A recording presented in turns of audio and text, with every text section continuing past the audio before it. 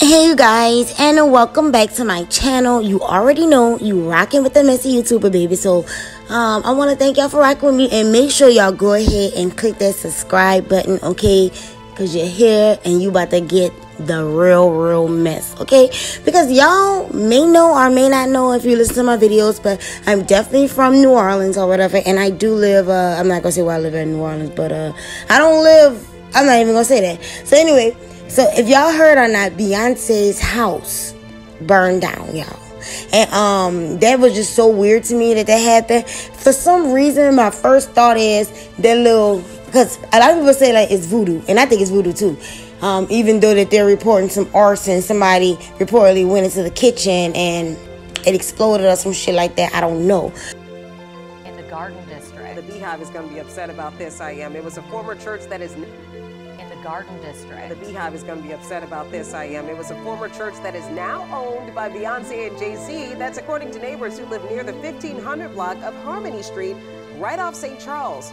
Now, we couldn't tell how badly the home was damaged so that we can report back to Queen Bee, but it looks like it was already in need of repairs. But the neighbors say no one lives there right now, and they think someone broke into the home and at some point this evening started a fire in the kitchen. Luckily, it wasn't burned down. And nobody was hurt too. Yeah, that's always good. But what I'm really thinking is that if it was the voodoo situation, do you think it was because that video had went viral of her, you know, exposing that little demonic face, and maybe since so many people were scared that could have happened, because that house is in the 1500 block of Harmony Street, 5 + 1 is 6. It happened at 615, 1 + 5 is 6. That's 66. That's another 6 if you ask me. 666, okay? I don't know what was going on, but I'm pretty sure it is attributed to witchcraft. So maybe Beyonce scared some of y'all straight, you know what I'm saying? And y'all just want to rock it with Queen Bee, because that house sure did go into a small fire. Now, I heard a report that the fire was getting big and that they stopped at the right time because it could have been more damage. But some reports just say it was a literal one alarm fire.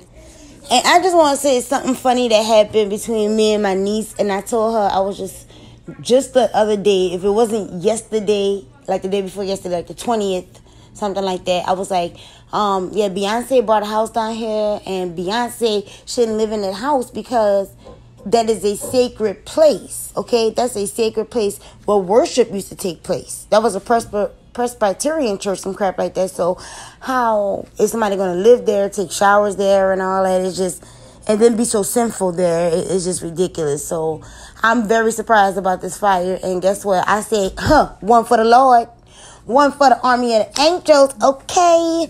Make sure y'all like, comment, and subscribe. Holla. Okay, so I had to record this again, but when I was outside making fun of the devil beating his wife, because I can't explain that right now. I might write it in it. But this is the bread that I received, the bread and the blood of Christ, when I was outside talking about Beyonce